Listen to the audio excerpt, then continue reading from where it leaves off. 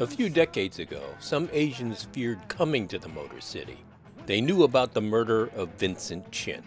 The job is a job. In the television news, you're kind of a peripatetic soul, go from town to town looking for work.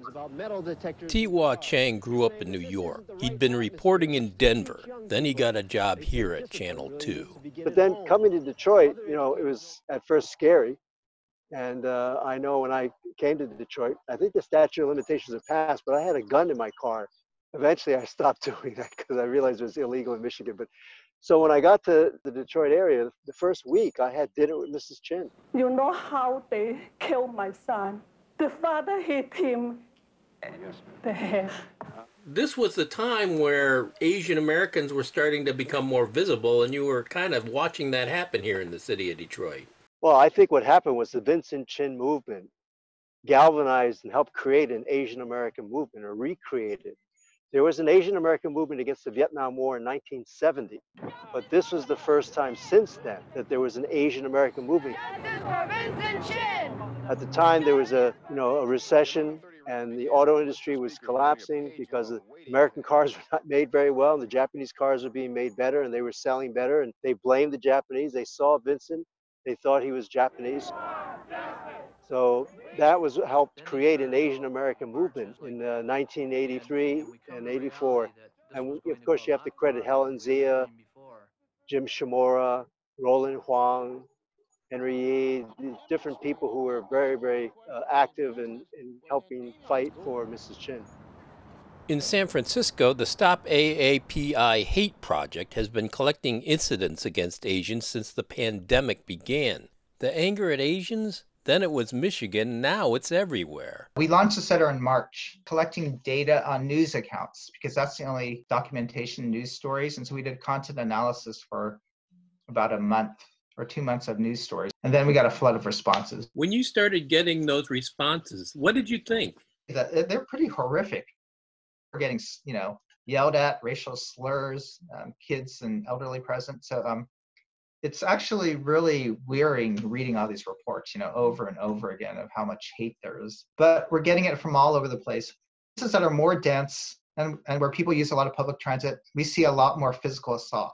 So for example, New York and San Francisco have twice the rate of physical assault than, let's say, Los Angeles and the national average. People can be more anonymous in big cities. Even in liberal, progressive towns like San Francisco, you still see this hate. Here, incidences reported in Ann Arbor and some other places in that database, a lot of verbal harassment.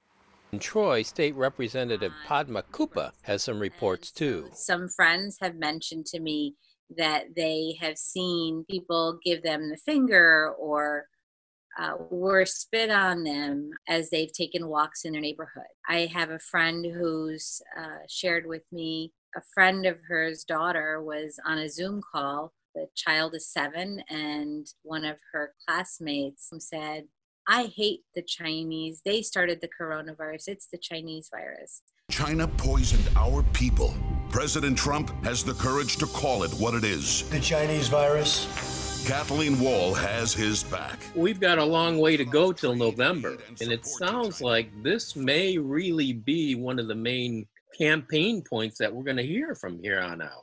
It is. It's Biden also put out an ad that he's strong on China. Trump praised the Chinese 15 times as the coronavirus spread across the world. So it's both parties. U.S.-China relations is going to be a primary campaign issue. And the more people hear politicians China bashing, don't make the distinction between the Chinese government and the Chinese people. And then people don't make the distinction between Chinese people and Chinese in the U.S. And the fact is, look, if you attack China, just think back to the Vincent Chin time. It's so much a parallel, except in a bigger way.